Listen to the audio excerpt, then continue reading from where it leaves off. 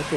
One way to check for leaks in your heater core or your cooling system is with this cooling system pressure checker. They're probably a little bit expensive for the individual to buy, but most repair facilities will be glad to check these for you. And what you simply do is remove your radiator cap and you fit this on. Some of these require special adapters, so this may not fit on here. This is not going to fit on here, this old T-bird. And then you pump this up. Before you pump it up though, you want to look at the pressure on the cap and make sure you don't want to put too much pressure in it. If you put too much pressure in it, you can rupture the heater core.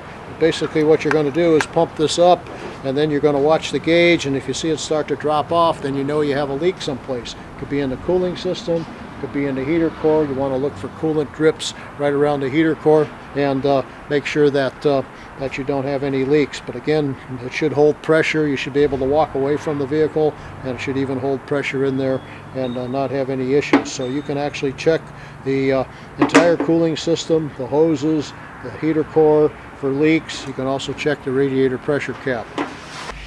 These are all the adapters and fittings to use for a radiator pressure checker. So you'd probably need to have one of these kits. A lot of the import vehicles, the Japanese imports, you have this little tiny cap that has to fit on there. So you need to have all the right adapters for these. So again, it's pretty expensive to buy one of these to have your own, although it would be nice. But again, most shops will be willing to pressure check your cooling system. That's the best way to find out whether you have a leak or not, and where that leak is, by using one of these pressure testers.